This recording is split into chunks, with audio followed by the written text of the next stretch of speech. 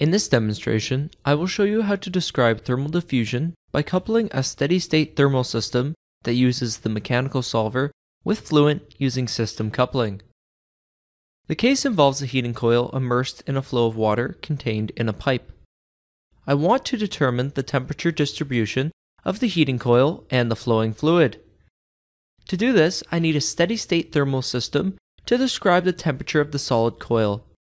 I need a fluid flow system that uses the Fluent solver to describe the temperature of the moving fluid.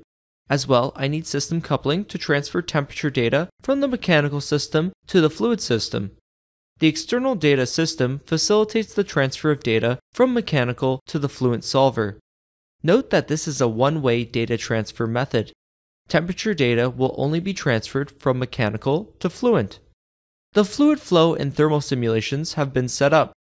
For this demonstration, I will review the settings pertaining to a coupled analysis in each system.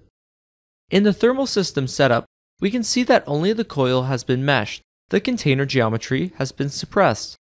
The initial temperature of the coil has been set to 250 degrees Celsius. This will be the coil's temperature during the first iteration of the mechanical solver.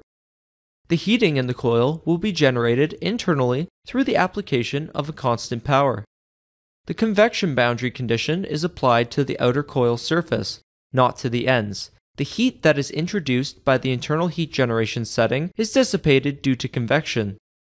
In the analysis settings, the simulation was set to have a single step. This means that within each coupling iteration, the mechanical system will calculate one step and then transfer the solution data to system coupling. The fluid-facing surface of the coil was set as a fluid-solid interface. On this interface, mechanical exports temperature data in the form of a .axdt file, which will act as an external data source for the one-way coupling setup. To facilitate the transfer of data from the .axdt file, I must specify its location in the external data system. The file can be found in the cases directory.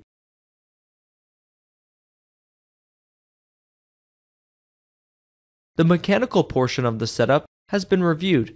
Now I will review the Fluent setup. As we can see, the mesh for the entire assembly is present. I have set a velocity inlet and a pressure outlet. The working fluid for this case is water. The coil surface is set as a wall boundary. Its heat transfer option is set to system coupling. This allows Fluent to receive temperature data at this boundary from system coupling. I have set the solver to use the pressure velocity coupling method. This simulation will run for a maximum of 200 iterations or until the shown convergence criteria are met. Now I can close Fluent and update the components upstream of system coupling. In system coupling, I will keep the default analysis settings for this run. A maximum of 5 coupling iterations will be performed.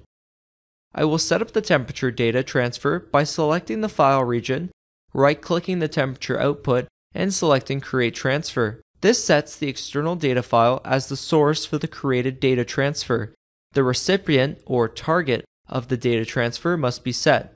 The participant is the fluid flow system that uses the Fluent solver. The region is the coil surface. The variable is temperature. The data transfer is ready to relay temperature data generated by mechanical to the Fluent solver at the beginning of each coupling iteration. I will start the calculation by updating the solution cell. The data transfer has converged and the solution is ready for post-processing. I can analyze the solution in CFD Post by linking the solution cell to a single results system.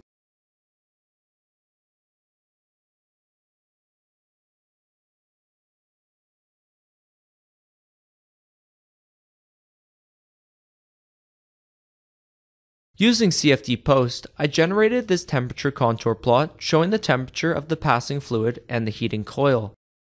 This concludes this demonstration, showing you how to use one-way system coupling to describe the temperature of a flowing fluid in a pipe with a submerged heating coil.